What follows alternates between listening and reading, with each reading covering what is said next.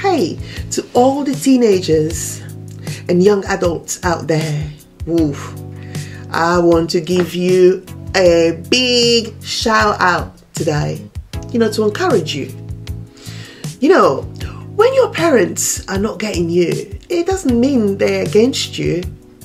Your parents love you so much and they want what's best for you. I know that can be debatable, right? Sometimes it can be hard to see that, especially when you're frustrated and misunderstood. It is difficult to see that, to see things from your parents' perspective. But it's important to remember that your parents have been there. They've been where you are.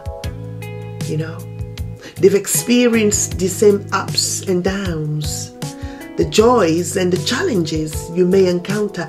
They've been there, they've experienced that, and they want to help you through it. So, if you're feeling like you're not connecting with your parents, don't give up. Come on, don't give up. Try to talk to them about what's going on. Be open, be honest about your feelings, and listen to what they have to say. Communication is key. Remember this, right? Remember, your parents are your biggest allies ever. Seriously, they are. They want you to be happy and successful. So trust them, even when it's hard.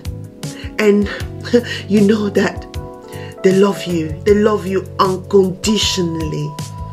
There's no condition to the love that they have for you. So today, as you go about, your day, remember this. Communication, choose a good time, for both to talk. Be specific, right? And, avoid blaming, attacking your parent or vice versa. Just talk.